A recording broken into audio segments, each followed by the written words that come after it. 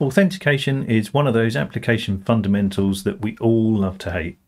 It's usually a one-time thing for an application and you're glad when it's done. Let's go and look at how we can add authentication to our Nuxt3 application.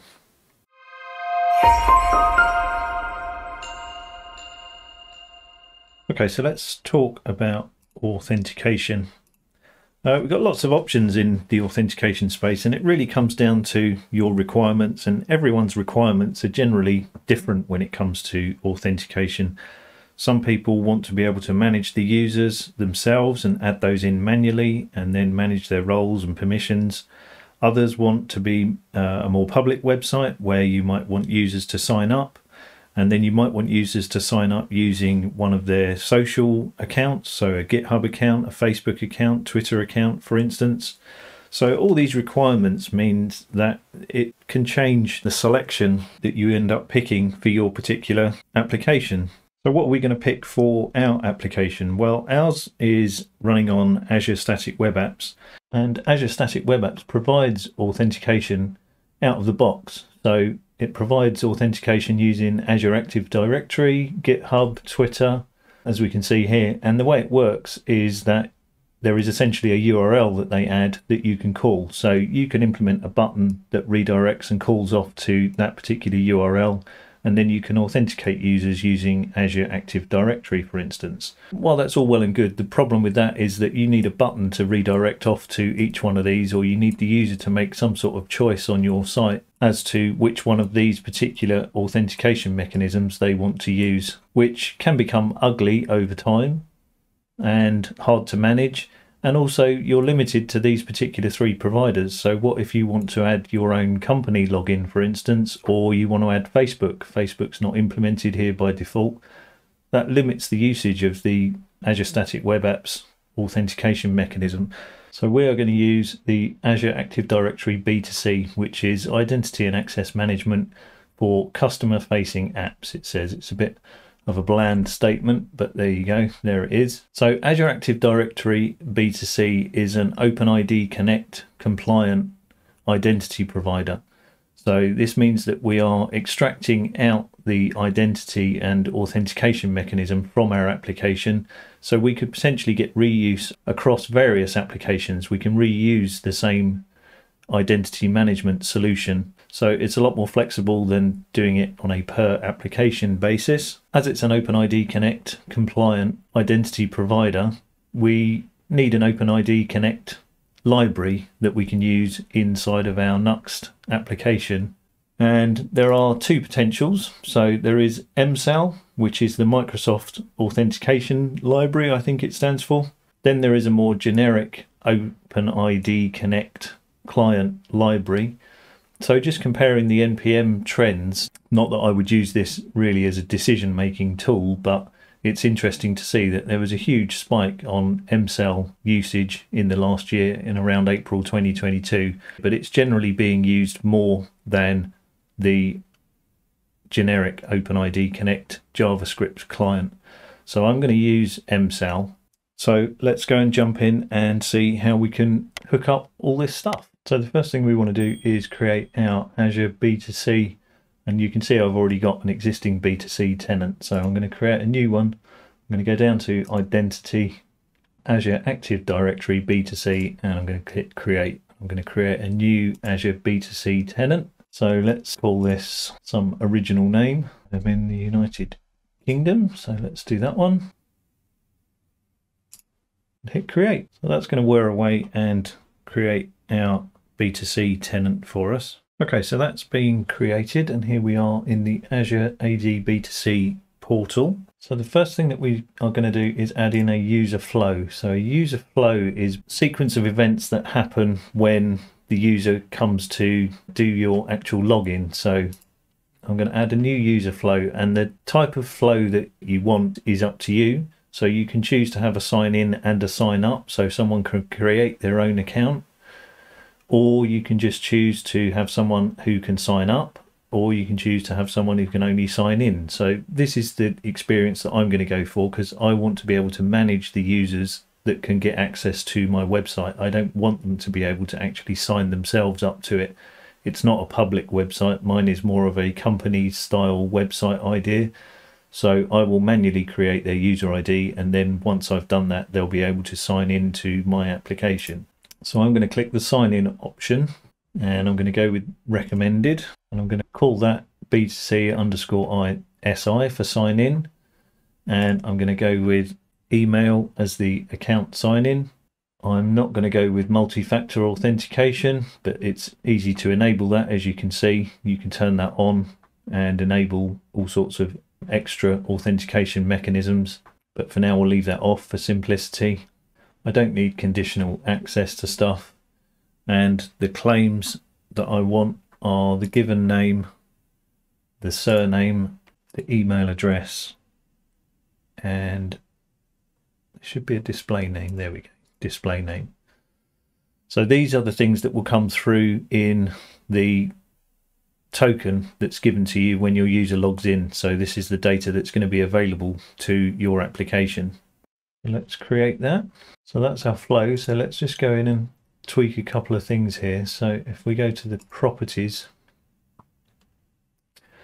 and we come down, I just want to ensure that we've got self-service password reset and forced password reset are checked, as this allows Azure to be able to handle password resets and not your application. So exactly what it says there, allows end users with expired passwords to reset their password. So it means you don't have to worry about users who have lost their password, etc. They can deal with that themselves, and it won't affect your application. So let's save that. And then while we're here, let's come over to B2C again, and let's create some users. So let's create a new user, and we'll create an Azure B2C user in my case. The sign-in method is going to be email, and I'm going to have the email as admin. So we'll add that user, give him a name of admin. Let's show the password, and I'm just going to make a note of that. Let's create him. And let's do another one while we're here. So now we've got our two users. Okay, so let's go and create the application that we need in Azure B2C. So this is where we register that we've got an application that wants to use it. So let's create a new registration. Let's give it a meaningful name so that we can find it in the future. And we want to have this accounts in any identity provider or the organizational directory checked. We then want to select SPA as our application type that we're going to authenticate, and the URL that we're going to give it for the callback is one that we're going to create in our application. So we're going to give it a URL of localhost 3000, which is where our application runs, and we're going to create this OIDC callback route. But we'll get to that in a while. I also want to make sure that we check this grant admin consent to OpenID and offline permissions. So let's register that application. And the key piece of information that we need to manage is this client ID. So let's just copy that and keep that for future reference. And that's good enough, I think, for us in the portal. So we can jump over now into our Nuxt application. So here we are, we've got our Nuxt app. So let's just get ourselves ready here. And what we need to install is msal as a dependency. So that's the Azure msal browser library that we need. So let's install that. Okay, so that's in. So the first thing that we're going to do is go and look at the store. So we obviously need some way application wide for us to know whether our user is logged in or not. So we are going to create a new file in our Pinya store called auth. We're going to have a couple of imports. So we have our defined store from Pinya, and we're also going to import this account info. So we'll see that in use in a minute. I'm going to create an interface called auth store state that holds the current user, and that user has account info. So if I just hover over that, you can see the type of information that we hold about the current user. So this represents the person who's actually logged in so that we can show some information about them on the screen. Then let's go and do our usual in terms of defining our store. So we create an auth store. So using the state, we are going to store this auth store state, and we're going to return an object that represents the current user. We're going to have an action to update the current user. So this will update the current user with a value that we pass in. So we're going to call that from elsewhere in our application, as we'll see. And then we obviously need a getter to be able to get out the current logged in user. So we have two getters. We have the current user to get the actual user information, and we have a Boolean basically that tells us whether there is a user that's logged in at the moment. And so all we're checking at the moment is whether that current user object is not null. So if it's not null, that means we've got a user that's logged in. So that's it for our store. Then we need to create a composable, and we'll see why that's the case in a while as well. But we're going to create a composable called sign in. So we create a sign in method that's globally available inside of our Nuxt application. And inside sign in, we get an msal object, which we haven't created yet, but we're going to create a plugin in a minute to go and expose that. And then we have to create a login request object, and we request the scopes of OpenID and profile. So by requesting profile, that means that Azure B2C will pass us back all of that user information. So things like the username, their email, and all of that. And then we have, after that, an actual call to the msal library itself, calling login redirect, passing it that login request object. And if we have any kind of error, then we just error out at that point. So this will essentially call the msal to initiate a login, is what we're doing here, which is why we've called this sign in.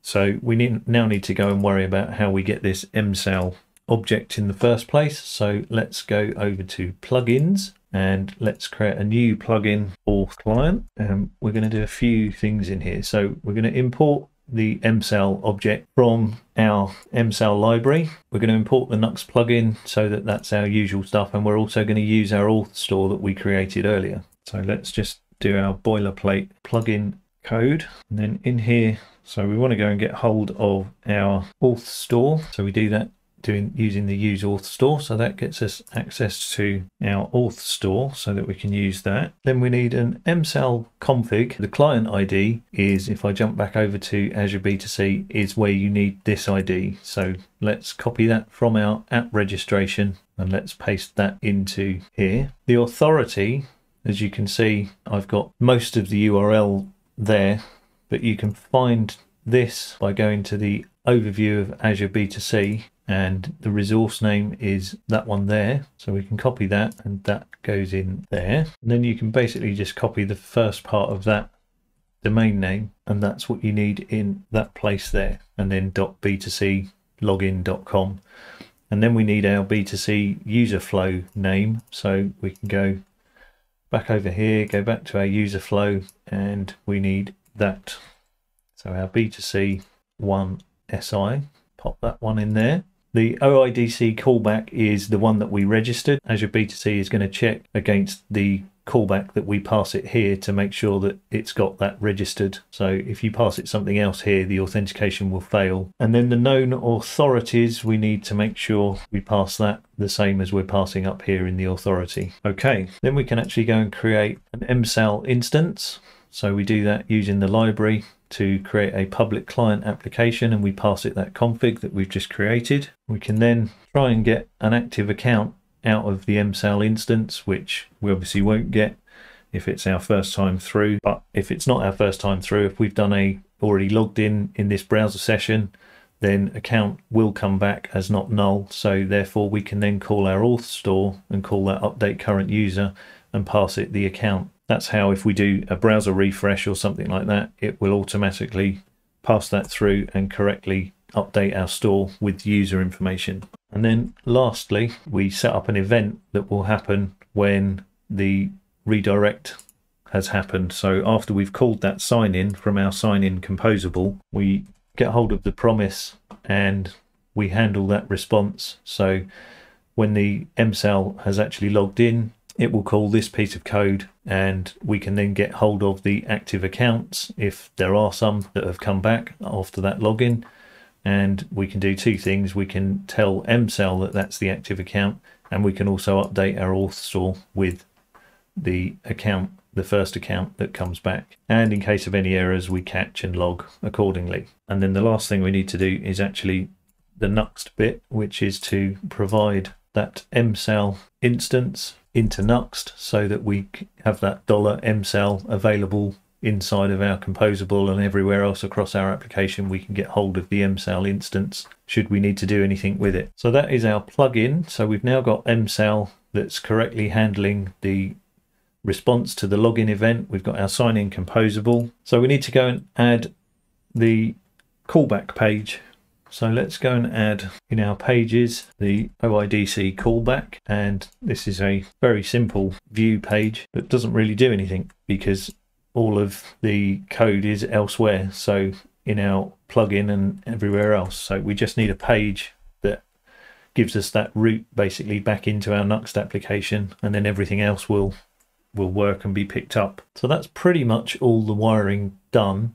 The last thing that we need is some visual components. So at the moment we've got no way for a user to actually click on the screen to initiate the login process. So over in our components, let's create a new authentication component, and I'm just going to paste in here. So we've got a div in our template, and we're going to get hold of the auth store, and if the user isn't logged in, so we can't find an active user, then we basically are going to show a sign in anchor tag. If their user is logged in, then we're going to get hold of, from the auth store, the current user's name, and we're also going to show a sign out action that can be called to log the user back out. So let's go and put the script in as well that we need to support this. So again, we need to import the auth store so that we can do that, and that gets rid of those errors. We also need the MSAL library, so we can do that. Now that we've provided that from our Nuxt application, we can have a sign in function that gets called, and that calls our composable sign in, and then we need a sign out method as well. So sign out basically calls the MSAL directly and calls a logout redirect, and eventually finishes up back on the main page of the application again and catches any errors accordingly. So let's save that, and then we're going to go and add that to the header. So over in our header component, right above the phone number, we'll add in our authn component, and I'm just going to go and clean up some styling, and let's give this a test. Okay, so that's up and running, and we can see that we've now got our sign in link over here. So let's go and click that and see what we get, and we are redirected across to Azure B2C.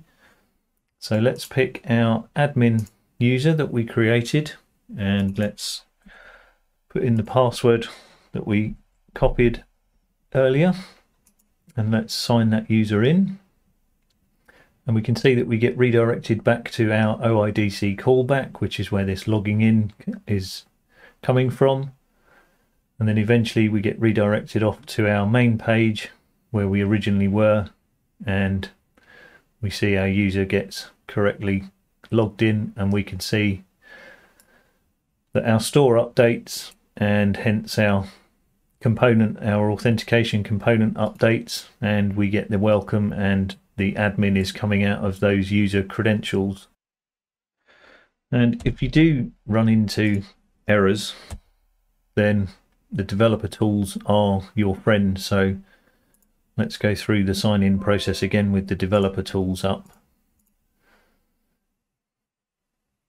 And if you look at the network tab, you can start to see, and also the console trace. And what we need to do is actually preserve the log so that we don't lose it every time the page refreshes or moves or navigates off to another URL. And the same up here, preserve log, and then we can just do the network requests. So let's copy in that password again and sign in this user, and then we can see in here that there are a few calls that take place. There's one to the well-known configuration to go and get all the tokens and things like that that you need for OpenID Connect. Then there's our token call, or call to the token endpoint, and the response we can see here is the returned token. So we could, if we wanted to, copy that out, paste in the token. That's the token, and we can see our user's token at that point. So we can see that the name is admin, the given name is admin. So these are the sorts of things that you can show on your UI. So that's how you can get some of that information out when things start to go wrong. Okay, so we are signed in. But what use is that? So let's just get rid of the developer tools for now. So what can we do now that we are actually signed in with the user? So what we could do is have some sort of restricted area or some place on your UI that only authenticated users would be able to view. So how might we go about creating something along those lines? So let's go and create a new component, and we'll call it restricted component. And in here we can put a template, and again we can check our auth store. If it's logged in, then whatever you want to do inside this particular component. So that's literally all we need. And we obviously need the auth store and the script to be brought in. So we can do that, which we did before in our authentication component. But now that we've got this restricted component, we can go and add that to one of our pages, for instance.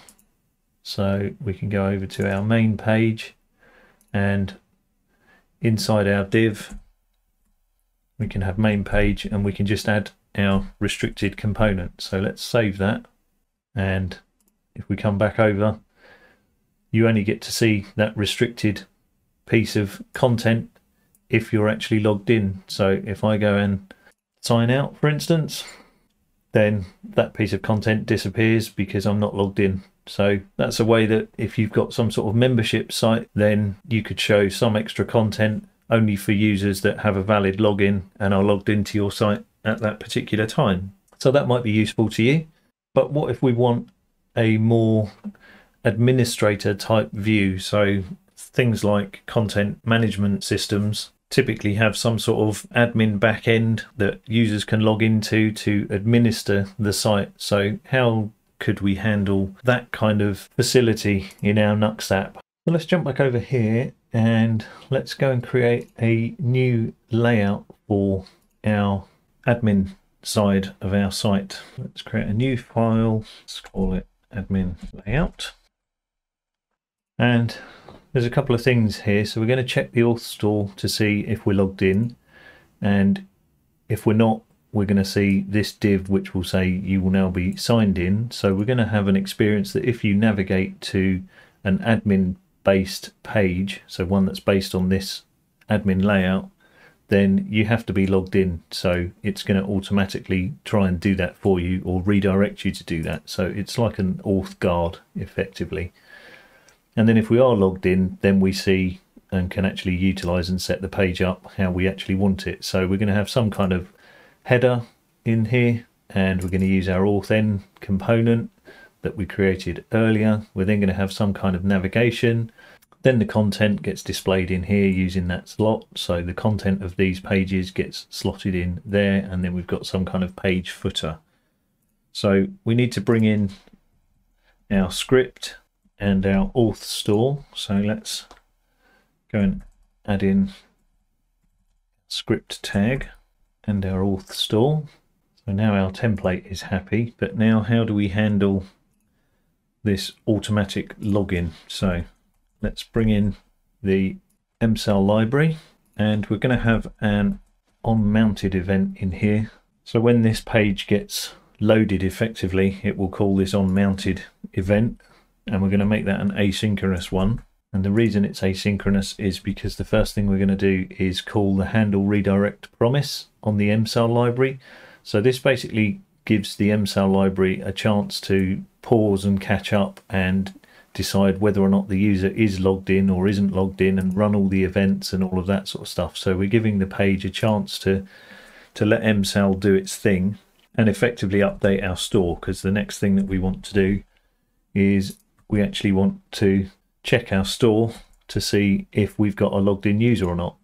So if we haven't got a logged in user only, then we can go and reuse our composable, which is why we extracted the sign-in process out into a composable, because we can call it in multiple places then. So this is one of those places where we actually want to call it. So we're getting reuse across that same sign-in process, but here we're programmatically, automatically signing the user in and forcing them to if they're not already. It's not an optional case. If you're going to the admin side of the site, then you have to be logged in, is the behavior that we want. So the last thing that we need is some styling. So let's just paste in some styling, and for those that are interested in the styling, it's just a grid. So it's a grid layout, and we have the header, we have a nav on the left, and the content goes on the right hand side of the main area, and then we have a footer at the bottom of the page. So standard kind of admin site kind of setup. So that's our admin layout. Then we need to actually go and add the pages themselves. So as we saw up in our nav here, we've got two pages, one to the admin homepage and one to admin page 1.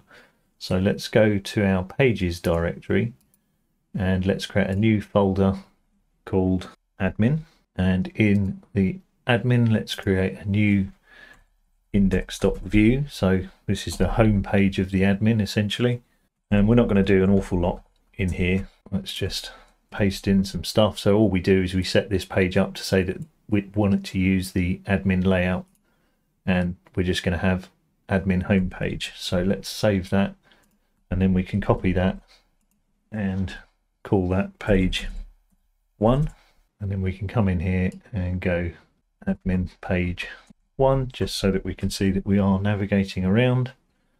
So that's good enough for our 2 pages.